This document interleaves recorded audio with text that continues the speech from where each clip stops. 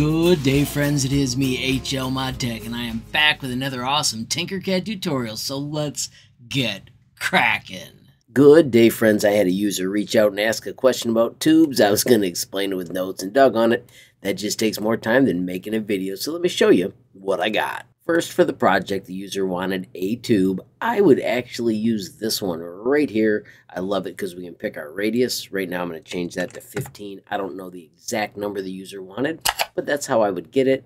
I would make the wall thickness whatever I needed here. Let's say we needed 2, and then finally bump up the sides.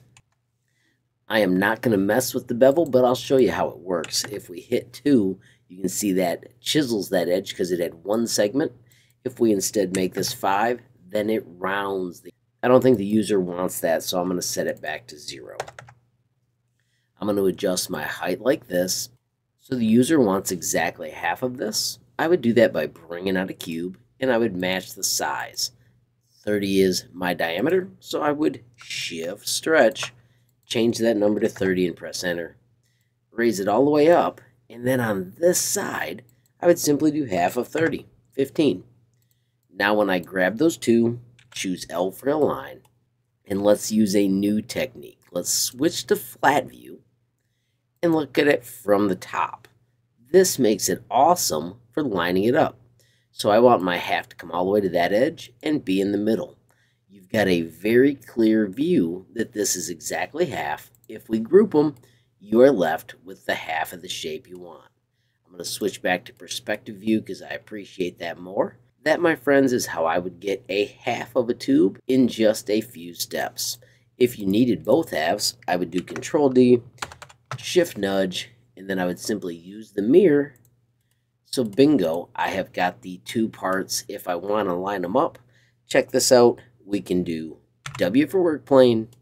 I'm going to put the work plane right on that edge, and if I do D to drop, it snaps in place just like it's supposed to. Then I'll put the work plane back on the ground. Now, friends, I'm going to publish this just because I like to publish designs. The first thing I do is hit settings. I'm going to pick a fun background color. Let's go with green. I'm going to shut off the grid. I'm going to take my two pieces and I'm going to make them a better color too. Let's go with a purple. And then I'm going to name it. I'm going to call it half tube. And then we simply return to the Tinkercad dashboard. Right here, we can click on the properties. Make sure it has a name we like, tutorial after mine. Of course, in the properties, you can mention anything you want. I mentioned my tutorials coming soon. I also highlight the new shares and, of course, give you other ways to reach me. Make sure you add some tags. I've got my tube right there, and I'm going to call this half tube. And I'll even put the word beginner. And finally, don't forget, if you ever tag something with HLMT23, I check that tag almost every day. And, of course, I will give you a reaction. The last step, of course, is to make it public.